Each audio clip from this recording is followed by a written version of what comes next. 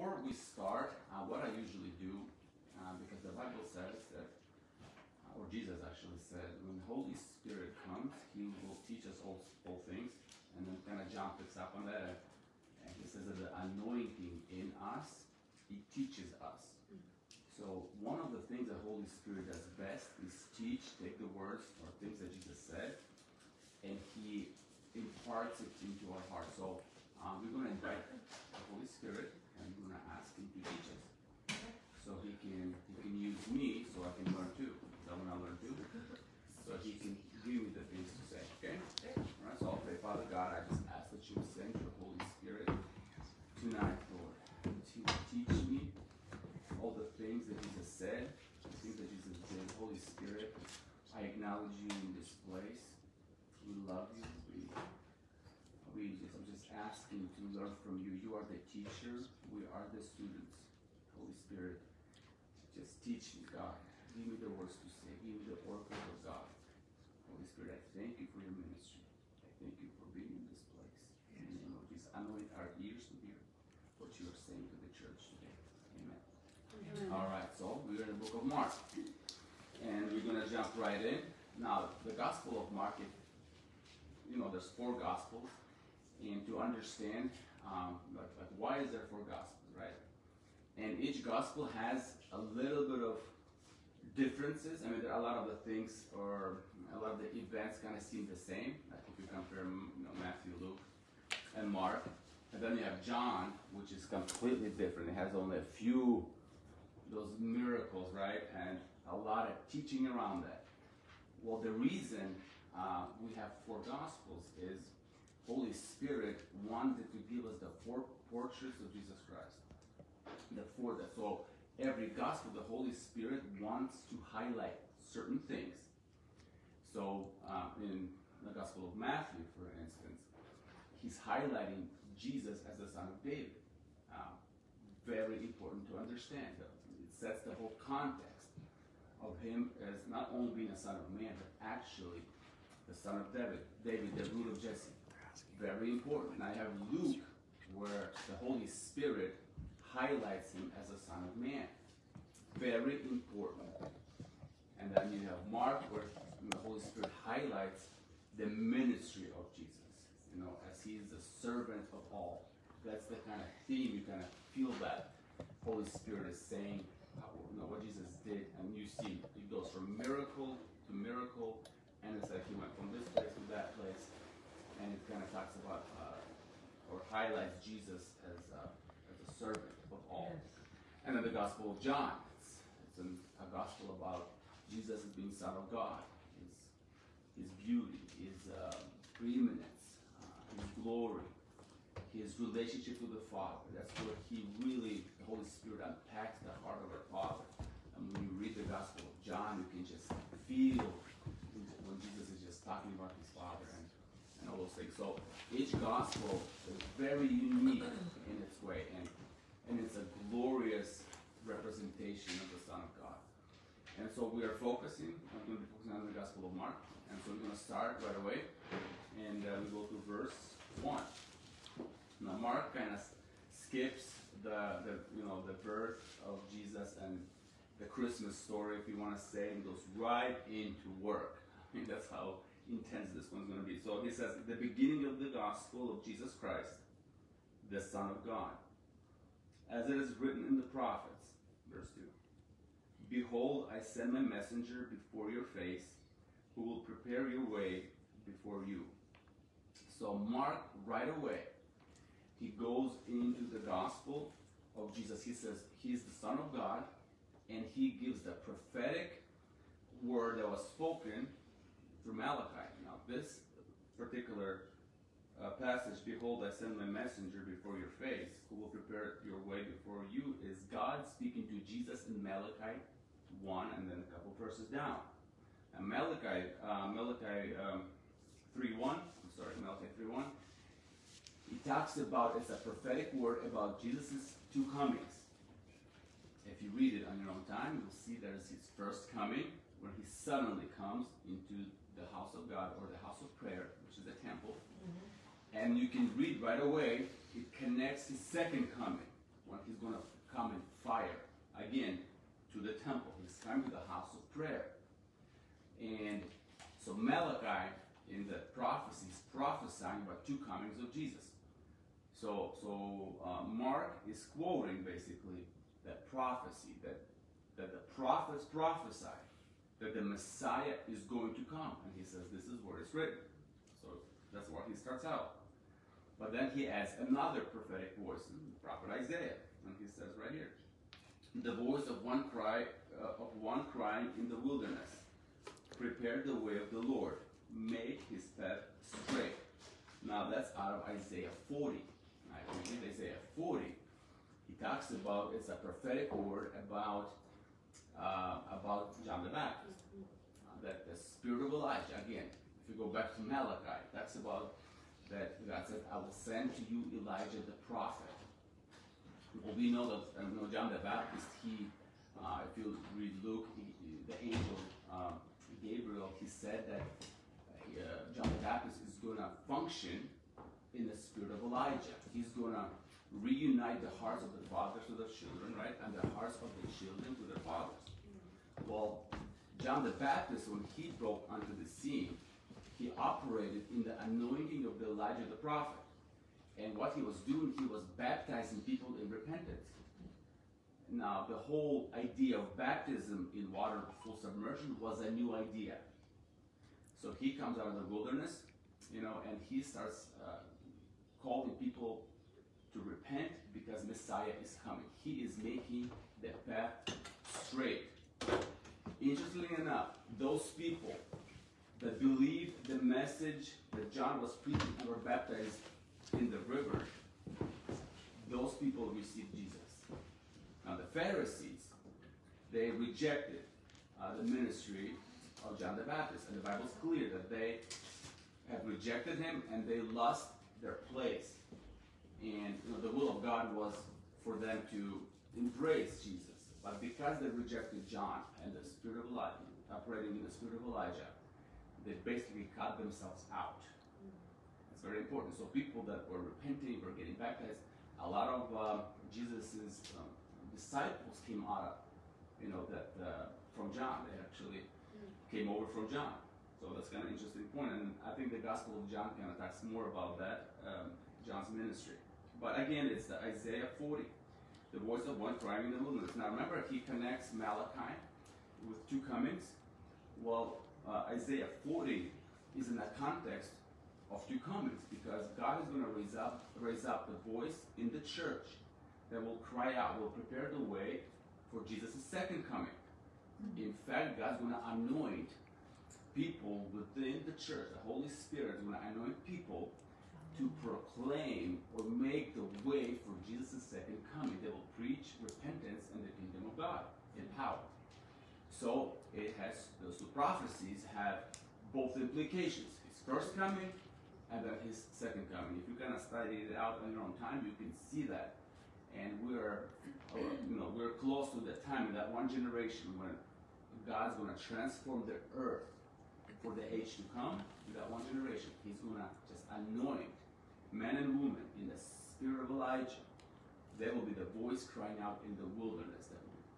They will say, Jesus is coming as bridegroom, king, and judge. Repent, for the kingdom of God is at hand. And there's going to be power, anointing, prophetic anointing moving, and a lot of the hearts will be churned. Jesus is coming for a victorious church. That's right. And God will prepare through the Holy Spirit to that anointing of Elijah the prophet. And Malachi, again, if you read it, it's at the very end. I think it's Malachi 4:5. It says, Elijah is coming before the great and terrible day of the Lord. Again, it's that spirit of Elijah will be poured out on the church. Not just one person like John the Baptist was just one guy. This is going to be many men, many women that God's going to choose to anoint in that specific way. Okay? So we go through verse 4. Well, it says, John came baptizing in the wilderness and preaching a baptism of repentance for the remission of sins. Now, he was preaching repentance. Now, this is one message is the least amount you will hear. There's two messages you don't hear much. It is about God, who he is. Now, we talk about how to conduct ourselves, how to live. But you don't see a lot of messages about God, His personality, His emotions, who He is, His beauty, His glory, all of those things. And you don't find a lot on repentance. Now, there's reasons why you don't hear that much. But I really believe those people that will be anointed, just like John the Baptist, by Holy Spirit, they will be bold in saying things that Jesus said and do things that Jesus did. And not be afraid for persecution that is going to come their way. For sure. John the Baptist, he lost his head. Because, why? Because he was saying to Herod, this is what you're doing is wrong. Because we know that, Herod, he took his brother's wife and says, can't do that. And he was bold about it, and it cost him his life. Anyways, that's a little bit further down, but just to kind of give you the perspective. So he was baptizing in water, repentance for remission of sins. So he's preparing people for Jesus. Now, what is he preaching? So actually, let's go to verse 5. Then all of the land of Judea and those from Jerusalem went out to him and were all baptized by him in the Jordan River, confessing their sins. Again, there's a correlation. When their repentance is preached, people went and they confessed their sins. A lot of people don't teach that. They say, well, just kind of repeat the sinner's prayer, which is great. We do that. It's kind of where we start, right? Repentance unto salvation is basically you are repenting to God for serving darkness. You said, I serve darkness, and now, Jesus, forgive me for that, for doing the will of the devil in my life. I want to do your will now. I repent, forgive me, and that's how we get saved. We receive Jesus as our personal Lord and Savior. Well, then there's another element of confession of sins. Well, we repent to be saved, but there's some things in our lives where we specifically have to say, if I was stealing, say, Lord, forgive me, I was a thief. I repent of it. If somebody was a murderer, he would say, Lord, forgive me, I was a murderer. And you say those things, exactly what you've done. And then the grace would come in and would just set us free from those things. So confession is very important. Now, general repentance is when we turn from doing our own will, and the will of the devil, and then doing the will of God. It's a general repentance. And then we repent in our lives as we walk with God, and He highlights areas in our life. Like, hey, you're gossip, or you're doing something, and you say, I confess those things. God, I am a gossiper. Holy Spirit, I just repent of it. And that's how we get sanctified. Okay? It's confession of our sins as the Holy Spirit leads us and highlights things to us. Alright, so that's very important. So verse 6, now John was clothed with camel's hair and with a leather belt around his waist. And he ate locusts and wild honey. Now, John looked a little bit different from other people. He came out of the wilderness. So he lived in the area in part of the Judea where there were kind of hills and there was a Dead Sea. There was a group of people that were called Essenes, if I can pronounce it correctly. It was a community of people. What they did, so they would live separate from everybody, and their main task was they would live in a community and they would rewrite the copy Torah. So they would make more copies, and it has to be done by hand. So they had this ritualistic practice of washing themselves. Before they would write the Bible, they would have these things of water. They would wash themselves, purify themselves through water, and that would keep copying the Bible. So, and they lived a life of fasted lifestyle. That was their thing. They were very prayer, fasting, and writing the Bible basically. So he kind of grew up in that. So he came out of that wilderness, out of that. Maybe he lived there. Nobody really knows. But he came out of the life of prayer and fasting. So if you're a forerunner, if God's calling you to be a forerunner, anointed by the Spirit of Elijah, you will be leading. Your lifestyle is going to be prayer and fasting. I mean, it's just in the Bible. Basically, those three main elements that will carry through your life. So he ate very simple diet.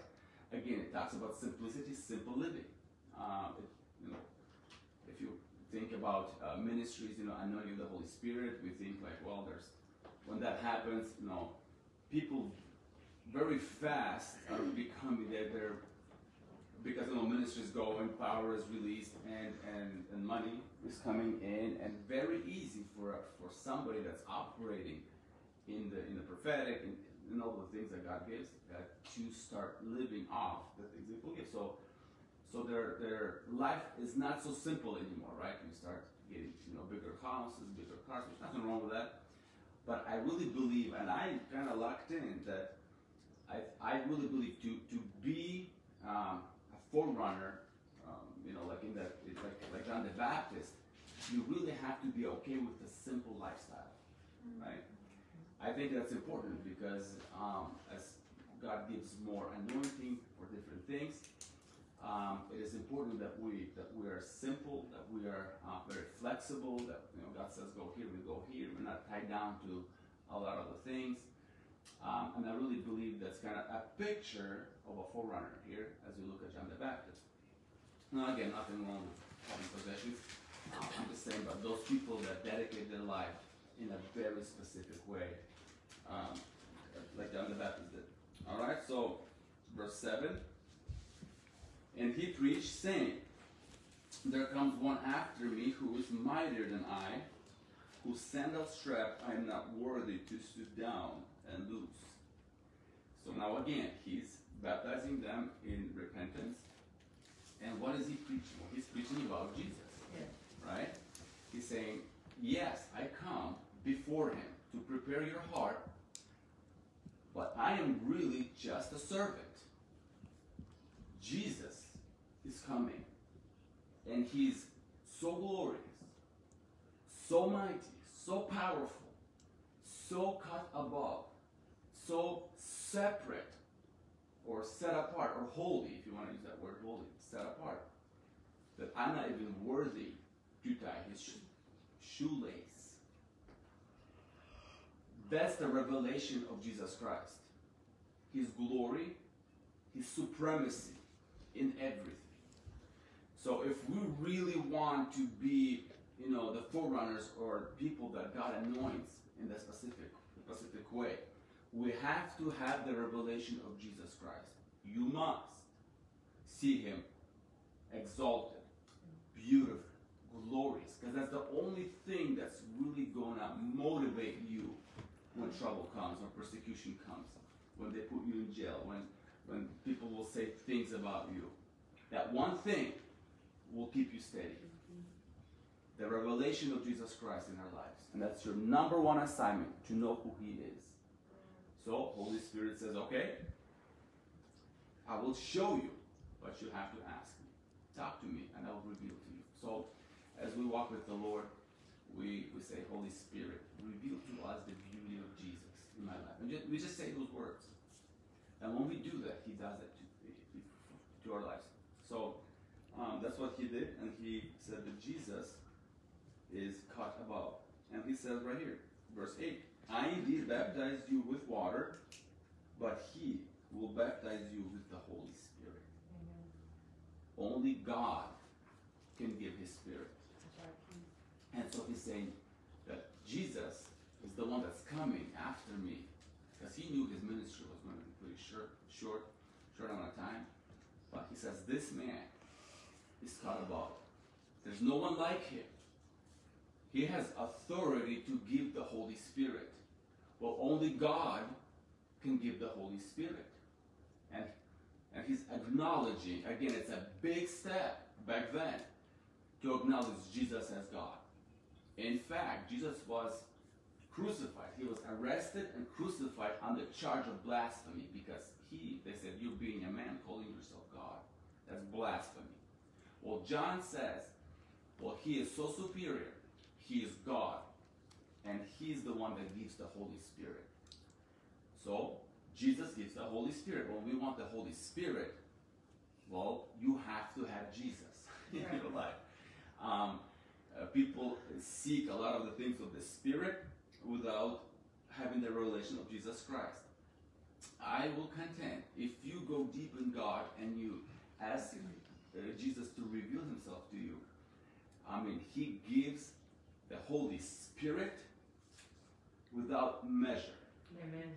He's the one. He's the baptizer in the Holy Spirit. So it's kind of interesting. So we go deep into it. That's amazing. So let's go. So he says right here, verse 9. Let's go to verse 9. It came to pass in those days that Jesus came from Nazareth of Galilee and was baptized by John in the Jordan. Now, keep in mind that Jesus lived in Galilee. Now, Nazareth was a little town in Galilee. Galilee was north of Jerusalem. So, if you can, so you had Jerusalem or Judea, where Jerusalem was. Then you had, if you go a little north, you have Samaria, and then you go a little bit more north, you have Galilee, where there were cities like Cana. There were a few cities around that. It was a big sea where there was, fish, and there were fishmongers. I don't know if that's the right word to use. Where they would catch fish, and all those things would happen. So Jesus grew up in a small town in Nazareth, and it's another topic that he came out of just a small little town.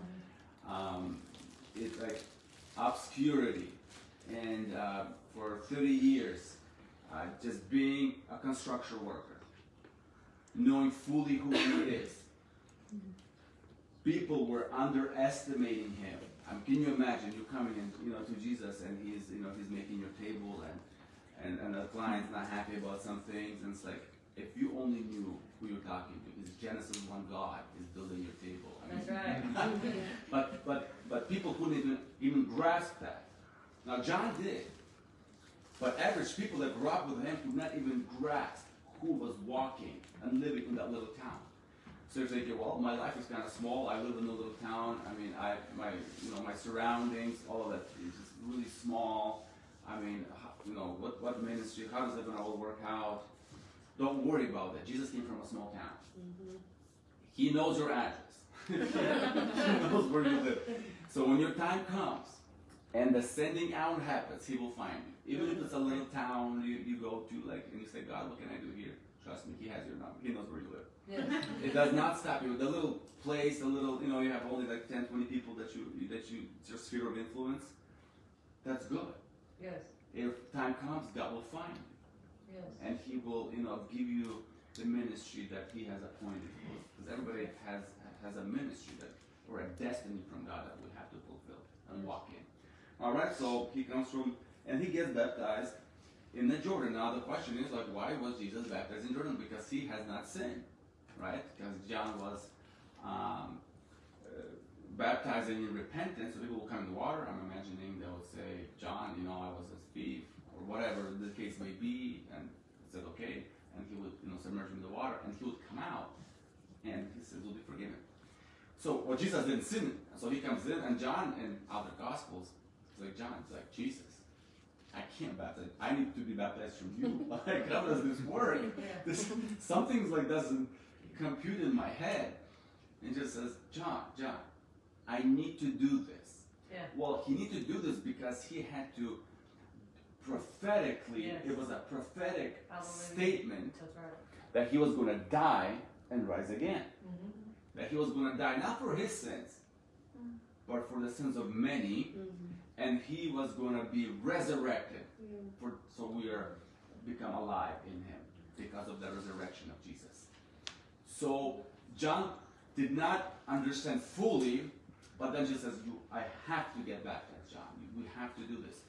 So John baptized him, and it was a prophetic moment where Jesus was baptized unto death, and as prophecy, as his resurrection, which would happen, 3.5 years later, or whenever the time of the cross came. So, verse 10, and immediately, so right after he got out, coming up from the water, so John sees this. He saw the heavens parting. Now, it's, of course, he's seeing in the spirit realm, and the Spirit descending upon him like a dove. So John has this supernatural vision. Mm-hmm. He sees that the skies open up. There's this dimension opens up, and he sees Holy Spirit descending on Jesus as a dove. Because Jesus, in his first coming, he's bringing peace and goodwill. And as the angels will prophesy that he's coming. The baby's born. It's good news. Mm-hmm. Now, his second coming, is good news to those who believe. That's right. It's terrifying news to those who reject. In the first coming, in a major, like small town, there's just second coming, he's coming with power. That's right. On a horse, with armies of heavens, with glory clouds, not like clouds, glory clouds, supernatural clouds. That's right. Every eye will see him. Even blind people's eyes will pop open. Every eye will see him, his glory. And he's coming with power. And he's coming as a Jewish man. It's not like Jesus coming like 40 feet tall, like everybody sees him. They see him as a man, whatever, 5'6", whatever, how high he was in his resurrected body. They're going to see him. So he's low enough where they can see that it's a Jewish man riding on a horse. I mean, can you imagine? And of course, the church is getting raptured at that moment. And the unbelievers, they're terrified. And the Antichrist and his armies are gathering in the Valley of Jehoshaphat. They're gearing up for war against the man riding on a white horse, victorious, glorious, the King of glory. That's right. And he's coming to Jerusalem. He's coming to deliver Jerusalem. So his first coming, the Holy Spirit, it's the anointing, peace, the goodwill that he's going to, prophetically, that he's going to bring peace to the human heart, to the human race, for those who believe. Yes. Very important. Yes. So verse 11, then the voice came from heaven. So the Father speaks. I mean, I can't even fathom the booming voice. You are my beloved Son, in whom I am well pleased. Now remember, Jesus did not do one miracle, right? He lived 30 years as an average person. That's right. Mundane. Monday work, Tuesday work, coffee, work, lunch, dinner, friends. Going to synagogue, Sunday school. After 30 years, just going through life as an average person, okay? God says, I am pleased with you. Like, God, the Father, I didn't do anything yet, not one miracle. No, that's exactly it, in the mundane. Because Jesus was fellowshipping with Father in the mundane, every day. Going to work, doing things around the house, helping mom, having brothers, maybe helping with, whatever, neighbors. In the mundane, Father said, I saw every single thing you've done, Son, and I am well pleased. Well, when he looks at us, we're thinking, God, like, I don't really do anything, like, important, right? I just, I get up, but God says, I see everything, the little movements of your heart. And we say, God, I'm just so thankful that I'm alive. God says, I see that. I love that. Thank you for acknowledging my presence. And then, when somebody offends you, you choose to forgive. It hurts, but I love you, God, and I just choose to forgive. And God says, I see that. I am pleased with you. So it's in the little things that God is pleased with us. So Jesus didn't do anything yet. Father says, I love you. I am well pleased with you. I said, God, how could that be? Don't you need me to do something for you? Like thousands coming to you, like all these, filling all the stadiums. I said, no, wrong. No, in the mundane, everyday life, I am pleased with you. I love you. And he just confirms it. I can imagine John's like, wow, this is amazing. And probably people that heard it. Well, that's an amazing encounter. The Holy Spirit descends on Jesus. Jesus is baptized in the Holy Spirit. Again, he's walking every step. He's setting precedents for us to follow. That's called the baptism, right? We all get water baptized. If you're a believer and you haven't done water baptism, you need to get one. Jesus commands us to do it. And then same with the baptism of the Holy Spirit. Okay? So immediately, he got baptized in the Holy Spirit. Immediately the Spirit drove him into the wilderness. It's like, no, God. Drive me into your presence, right? That's not our first thought. In the flesh, we don't want it. We don't want wilderness. Nobody wants wilderness. Nobody wants spiritual drought in their life. Because in wilderness, our hearts get tested. And we don't like that. We want to be by the living waters. You know, God touches us, we repent, we feel God's presence. That God is so amazing. I can do anything with you. And then the Holy Spirit says, great, I love you, but let's go with me. I'm going to take you somewhere. Like, where are we going, Holy Spirit? To the wilderness. In the wilderness, so we get there, and it's dry, prayer's boring, Bible's boring, everything's hard, problems, people don't like me, people don't understand me. And that's where our transformation of our hearts take place. Amen. In the wilderness. Amen. That's where we get formed. Okay? So if you're in a spiritual drought in the wilderness, thank the Holy Spirit for taking you there. The Holy Spirit, you took me there, thank you. Just work on me. And how does he work on you? He uses people. He uses people to say some things to you, to do some things to you, to kind of show the blind spots in our heart that we don't even see. We get angry, we get this, and then we pray. It's like, like, Lord, why do I feel these negative emotions? Well, he would say, well, there's a little bit of pride, there's a little bit of different things going on. But I want to help you in here. And so the wilderness is very important. Yes, temptation comes, but we must overcome. We must be overcomers. And in the wilderness, that's where we get shaped. Hallelujah. It's a beautiful thing. I mean, Song of Songs, if you read that, the dynamic where the beloved kind of runs off, and then the searching begins for his presence. Well, that's kind of us.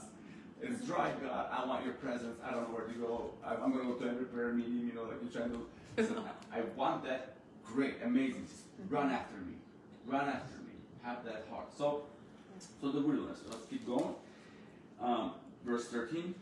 And he was there in the wilderness 40 days, tempted by Satan, again, temptation, dynamic, and was with the wild beasts, and the angels ministered to him. Okay, we'll talk about that a little bit. Interesting, wild beasts, like what? No. Wild animals? No, wild beasts. Keep in mind, when we go into the wilderness, there's going to be, God kind of even allows some demonic resistance in our lives. That we learn how to overcome it and how to defeat it. That's right. Okay? That's right. There is angelic interventions. Hallelujah. Now, we don't see those things in our natural eyes unless God opens our eyes, spiritual eyes. We see, what's going on. It makes sense. But since we don't see, a lot of things don't make sense. So, why is this happening to me? Well, there's wild beasts. And we have to contend with them. We have to overcome them and take authority over them. That's where we learn warfare. Now, Paul writes, I believe in Corinthians, if I'm not mistaken, he writes and he says about, I think it's 2 Corinthians, he had such a hard time in Asia. And he didn't even think he was going to live, the pressure, the demonic pressure that he said, I fought the beasts at Ephesus. Now, Ephesus is before the revival broke out in Acts 19. He couldn't even preach the word. He tried to go to Ephesus, but the Spirit said, no, go here. And so they made the circuit and went to Macedonia through Troy. And he says, and he kind of, in the letters, you can kind of, if you piece them together, he says, it was so hard, spiritually speaking. In the Spirit, he had to pray things through. He said, I fought beasts at Ephesus. Well, when he gained the victory in the Spirit, chapter 19, Acts 19, he comes in, there's a few disciples, and he asked them if they received the Holy Spirit, and they said, we've never heard of the Holy Spirit. He said, well, in what name were you baptized? Oh, well, John's baptism. Oh, we're going to baptize in the name of Jesus, and we'll receive the Holy Spirit. So he gets them baptized, and the Holy Spirit falls, and they start prophesying and praying in tongues. Now, revival breaks out in Ephesus. Remember, Paul is fighting in the Spirit. He's being pressed. It's hard. But he pushes through the apostolic prayers. Read his apostolic prayers in the book of Ephesians. He breaks through, and then revival breaks out. Amen. Things happen in our life when we're in that season where we have to pray and press in. That's right. Now, we don't know why it's so hard, but this is how we gain ground. When we get the breakthrough, a loved one gets saved. Things happen for the things we're contending for. But it's not easy. You have to fight for it. And Jesus says, those who overcome, I will give. Okay? The overcomers. And we are overcomers, I believe it. All right, so he was tempted, and there was angelic ministry. So it's both ends. So there's angels, there's demons, things that kind of involved, but we stay steady. We stay steady, steadfast. Verse 14. Now after John was put in prison, Jesus came to Galilee, preaching the gospel of the kingdom of God. Now John, we know, was put in prison, and one of the reasons why he was put in prison because of Herod, because he was vocal about the things that were happening in the political arena.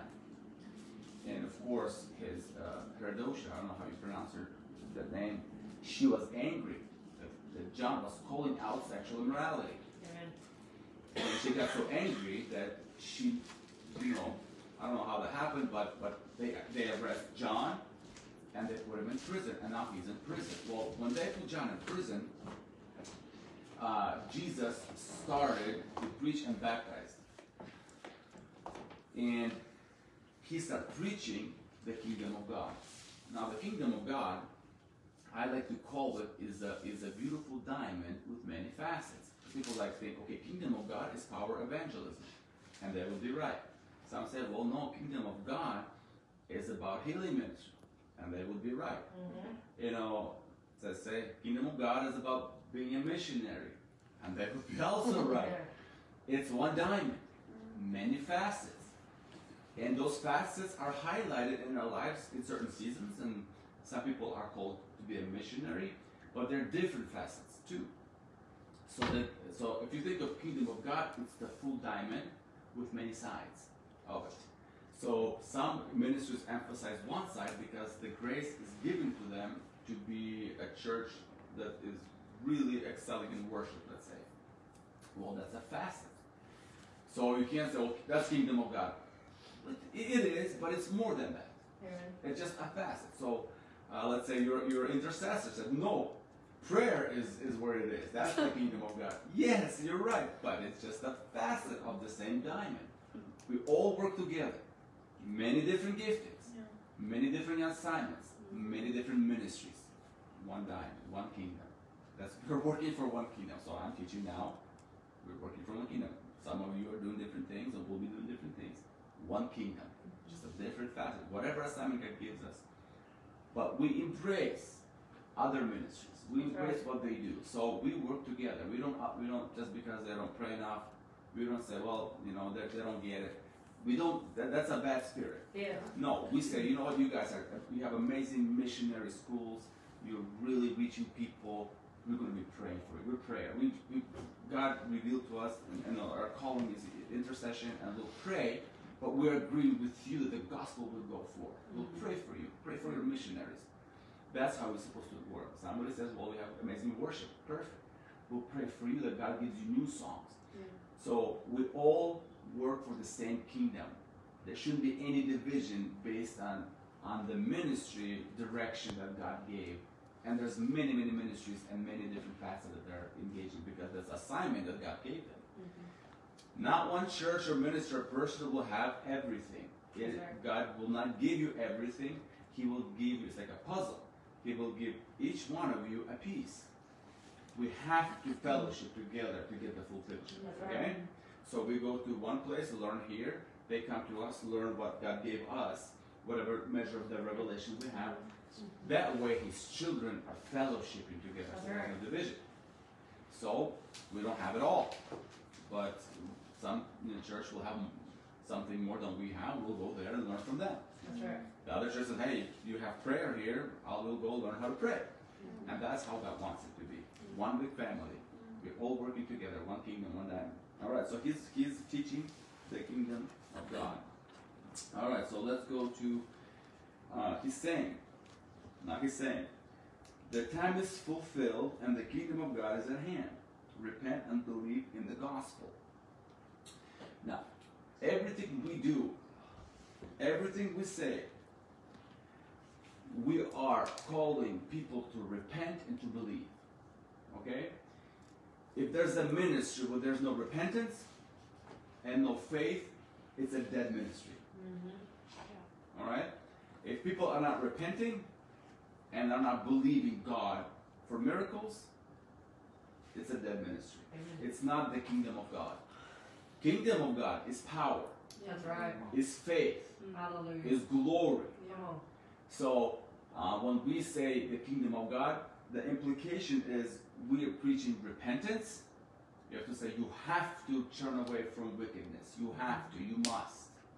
And you must believe that Jesus is who he says he is. And what he does is relevant not 2,000 years ago, but it's now. It's forever. In this age, healing, deliverance, whatever, gifts of the Spirit. It is for us, and it's now. But we must believe and we must repent. You must live a life separate from the world and completely turn towards God. We must do that. That's one of the. It's not like you can kind of be in the middle and then you kind of make a decision. If you like it, jump in. That's not the gospel. Gospel is radical. That's right. It says, choose who you're going to serve. It's the spirit of Elijah on the mountain. The Israelites are watching. There's a drought. There's a spiritual drought. There's a physical drought. And he says, this day you make a decision. If Baal is God, go serve him. But if Yahweh is God, serve him. Well, that's the gospel. there's no alternative. There's no middle ground. It's like the disciples. Jesus says, if you're not understanding what I'm saying, do you guys want to leave too? We're talking about his body and his blood and the communion. And people were offended at the things he was saying. And Jesus does that. He offends the mind to reveal what's in the heart. Right? Hallelujah. So he does that, and people are, and so he turns to his disciples and he says, do you want to leave too? And Peter's like, what's the other alternative? Where could we go? I mean, there's no other way. You have the words of eternal life. Where are we going to go? We have no other option but Jesus. Okay, there's no option number 2 for anybody. So we preach the gospel with boldness, with faith, and with the anointing and the help of the Holy Spirit.